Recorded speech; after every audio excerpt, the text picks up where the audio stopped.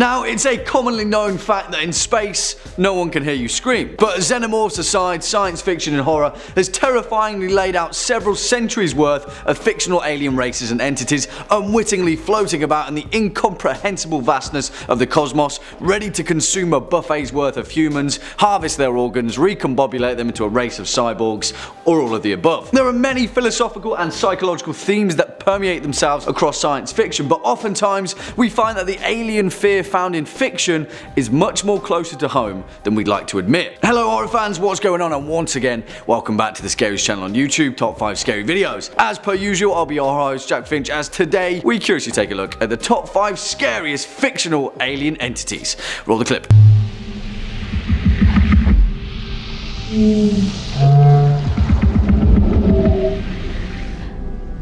I think those are their names. For the curious amongst you, that clip was from the resoundingly original 2016 sci-fi movie Arrival, and it's definitely the most wholesome cinematic depiction we've ever had of an alien race. So let's hope if we ever meet our interstellar neighbours, they're a little less xenomorph and a little more heptapod. It segues me neatly to an important point though. I'm going to try and do this list without any mention of the alien that tops everyone else's list, the xenomorph, of course. And on that note, we may as well throw in the Yautja from Predator, John Carpenter's The Thing, plus Cthulhu and all his buddies, because you all know that I love a challenge. Let's get to it. Kicking off at number 5, the Goa'uld, Stargate.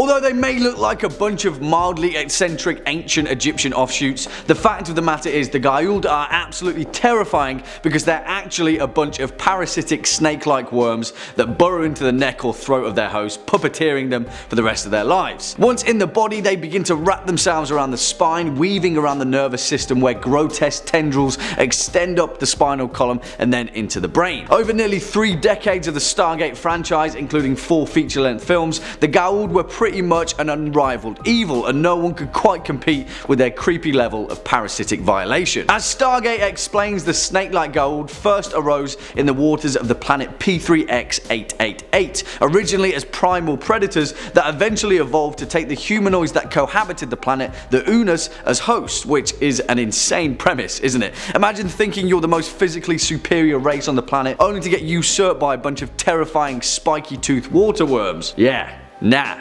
No thanks. Eventually they pretty much enslaved the entire race of the native Unas and then led themselves out into the stars, piloting their parasitic hosts into their conveniently placed Stargate to populate themselves across the universe as ancient Egyptian gods. Yeah, the Goa'uld are pretty gross, if not really annoying. Next up at number 4, the Dark Eldar, Warhammer 40k.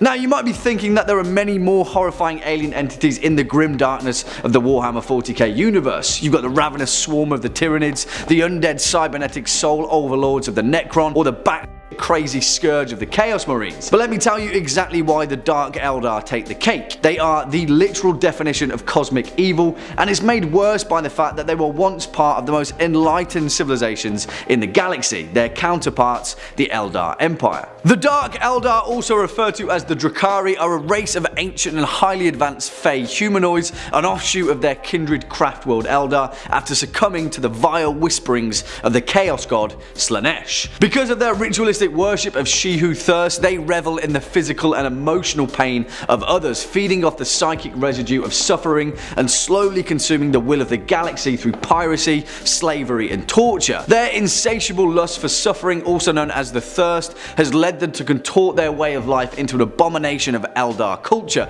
dedicating themselves to a non-stop war of pain and misery against all other life forms.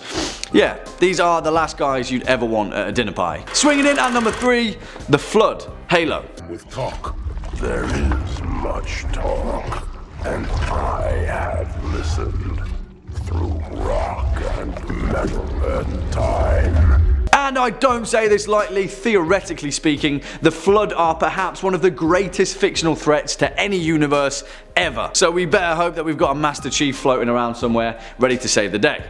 Cortana 2. Teamwork. If you've ever played any of Bungie's resounding Halo series, you will know that the Flood, mechanically speaking, are one of the most terrifying entities of all time to play against. You'll also know that there are species of highly virulent parasitic organisms that reproduce and grow by consuming any and every sentient life form that they can get their maws on. The thing is though, the Flood aren't terrifying in the conventional sense. They're terrifying because their sole objective is to amalgamate any sentient life form, mutating and corrupting them through disease and infestation. Of course, every mutagenic brood race has to have a puppet master, and that's the equally terrifying grave minds, a rare creation of the Flood that forms the ultimate intelligence of their hive mind. They are near omniscient and have complete control over all other Flood creations. A grave mind is literally built from the thousands upon thousands of the Flood's dead enemies, reassembled into a massive, tentacled and highly intelligent entity, accumulating in all of the memories of every soul ever consumed by the Flood. Yeah,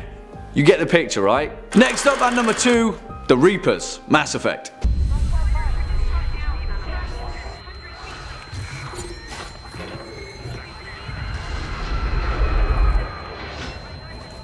Oh, Mass Effect, what did they do to you?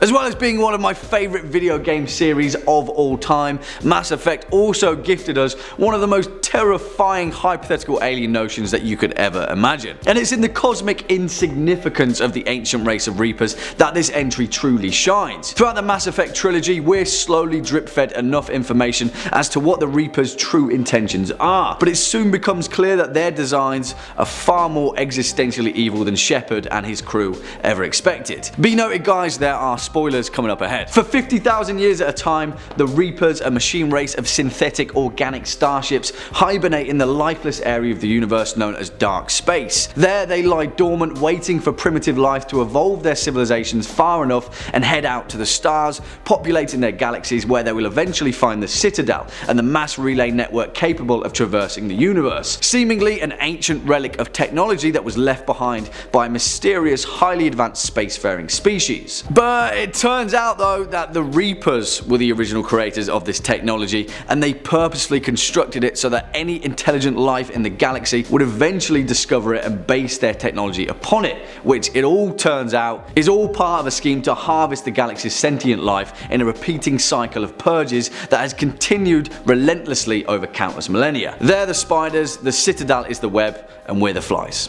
Yeah. Need I say more? And finally, coming in at our number 1 spot, the Borg Collective, Star Trek. I am Locutus of Borg. Resistance is futile. Oh no, Jean-Luc. What have they done to you? Because there is one terrifying alien entity remaining, and this time it's personal. For me, there is nothing more humanly horrifying lingering out in the universe than the Borg, a highly advanced civilization of cyborgs that seek to conquer all known life in the relentless goal to perfect it, seizing other life forms, their technology, vessels, planets, and even entire star systems by force, enslaving them and assimilating their collective strengths into their shared consciousness. Personally speaking, the Borg Collective strike fear in me because they are both a metaphorical and literal obliteration of the individual. They destroy all nuances of difference, creativity and vibrancy, all in their pursuit of perfecting an assimilated galactic life form. Because of that, the Borg are an enemy to every known living race in existence, particularly humans and the crew of the Star Trek Enterprise. The Borg are believed to be over 200,000 years old, originating in Unimatrix 1 of the Delta Quadrant, where they began life as a small race of weak cybernetic life forms after merging machine to man. For any of you that haven't seen Star Trek, particularly The Next Generation, the first time you stumble upon the Borg is a horrifying, memorable moment, and the revelation of the greatest captain in the history of anything, my man Jean-Luc Picard, falling victim to the Borg Collective, is the visual representation of despair incarnate. Tea, Earl Grey, hot man. I hate the Borg. Well, there we have it, horror fans, our comprehensive list of the top 5 scariest fictional alien entities. What do you guys think? Got any choice picks of your own that could perhaps make up a part 2? Then let us know in the comment section down below. Before we depart though, let's take a quick look at some of your more creative comments from over the past few days. Tyler Souls says, "Yo Jack, if you had to recommend one horror story other than a King novel, what would it be? Love your work." Yo Tyler Souls, cheers man, that's incredibly kind of you.